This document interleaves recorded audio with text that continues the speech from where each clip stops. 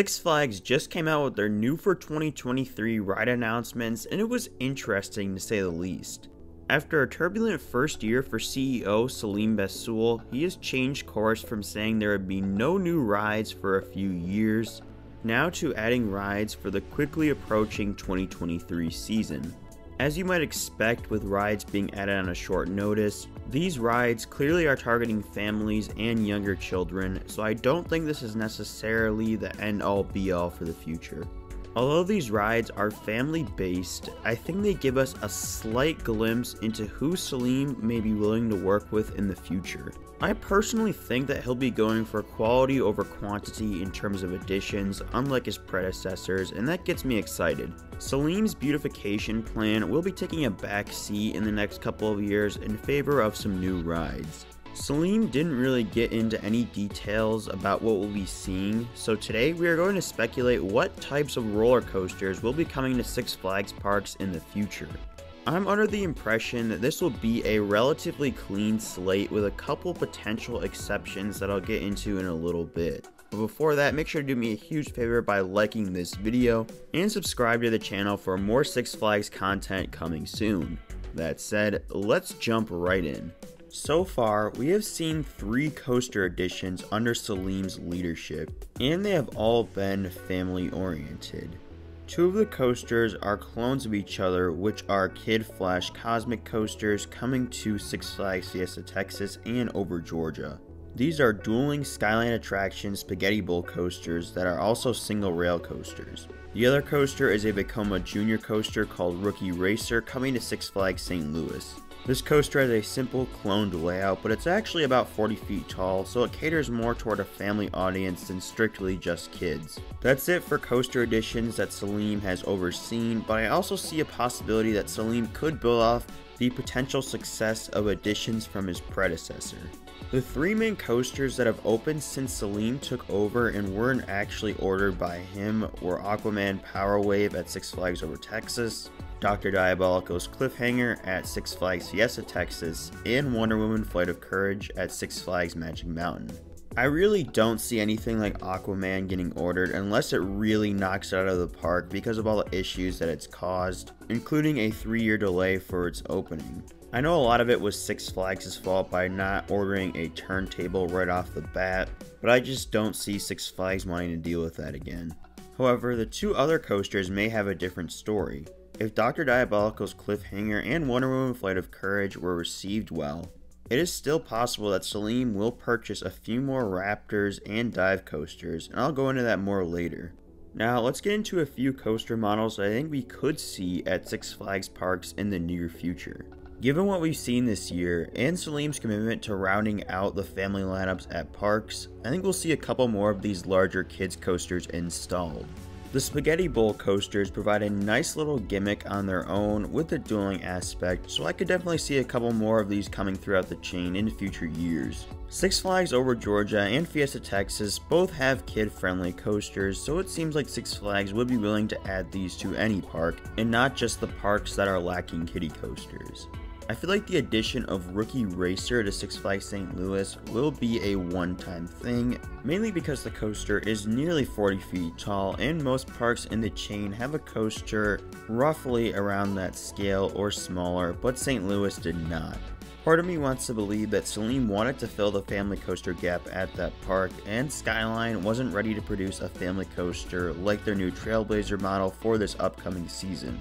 Vekoma probably had this model ready to go, so Six Flags bought it at IAAPA. The cool thing here is I think Six Flags will be open to working with both of these companies on larger scale products in the future. I think the Trailblazer model is definitely something I could see at a Six Flags park in the future. To me, this model is like a modern mine train, which perfectly appeals to the family demographic. I'd also have to imagine that the cost is relatively low considering this is a single rail model as well. Vekoma also has plenty more to offer in the family coaster department. Some coaster models Six Flags may go for in the future are the family boomerang or the family suspended coaster. If they wanted to get even more aggressive price-wise, they could go for a coaster on the scale of Big Bear Mountain, but I don't think Six Flags is quite there in terms of being able to offer the overall theming package to really make a smaller coaster like that stand out. Speaking of Vekoma, let's talk about some of their new thrill coaster models that I wouldn't be surprised to see Six Flags buy in the near future. I've heard that a lot of these new Vekomas are relatively cheap, so I think it would make sense for Six Flags to buy a package of them. The thrill coaster that I find most likely to come to a Six Flags park is actually a tilt coaster. I think the tilt coaster has the best gimmick of any coaster on the market. Vekoma has said that there already has been 4 tilt coasters purchased, and one of them is going to Six Flags Qiddiya.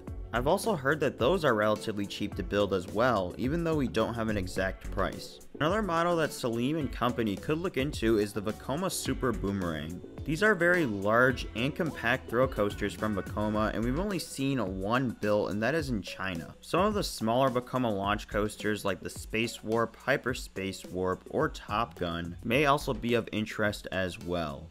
The smaller lift hill based models like the Renegade look great along with their new Wildcat model. Also, if Six Flags wants to try their hand at the inverted coaster market for the parks that don't already have a Batman clone, the suspended thrill coaster is definitely something I could see at a Six Flags park. Beyond Vekoma, I also like the prospects of Six Flags continuing their relationship with RMC, mainly for their Raptor model. Six Flags has installed 3 Raptors, 2 of those are Jersey Devil clones. Besides some initial downtime, it seems like Six Flags has figured these coasters out and they have been well received.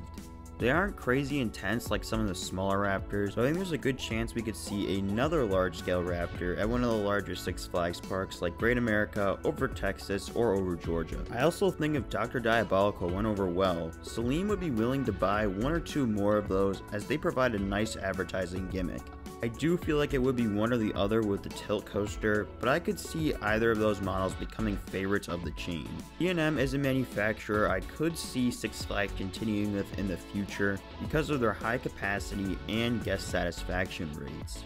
The other model that I could see the chain purchasing from B&M is the Wing Coaster. They have already purchased one in the past with X-Flight at Six Flags Great America, and like the Dive Coaster, these provide a nice visual gimmick for parks to advertise around. B&M has also been building some smaller, more family-based wing coasters, which may be right up the chain's alley, given the general shift toward families for the future. The last type of coaster I think Six Flags will look to buy in the near future is a compact launch coaster. Now whether that be from Zamperla with the Double Heart model, Premier with their Skyrocket 2, Intimate with some of their new designs, or even SNS with the Access coaster. I see Six Flags potentially being interested in any one of these models. For one, they are nice and easy to clone as they don't take up much space. They are also pretty cheap, but they also are still very eye-catching. All of these models are pretty tall and fast, so they will give the chain some ammo to advertise with. I find it likely that Six Flags will have a different set of go-to manufacturers and rides under Selim Bassoul. Although I don't think he's going to want to break the bank on every single edition, I do think that Selim is going to invest in some higher quality rides. If you look at some of the rides he has been removing across the chain as of late, you'll see that a lot of low quality additions from the Jim Reed Anderson era are being removed. He's already removed quite a few Super Loops, Harley Quinn Spinsanity at Six Flags over Texas, and some of the body slides like Bonsai Pipelines at Six Flags America. I expect this trend to continue over the next few years as his vision really starts to take shape. The coasters I mentioned in this video are my best guesses I have in terms of what Six Flags may look to add coaster-wise in the future. And I'd just like to hear what you guys think in the comments below, as this is all just speculation at this point. If you enjoy this video, make sure to leave a like and subscribe if you'd like to see more Six Flags content coming very soon. With that being said, I'd like to thank you all for watching, and I'll see you all in the next video.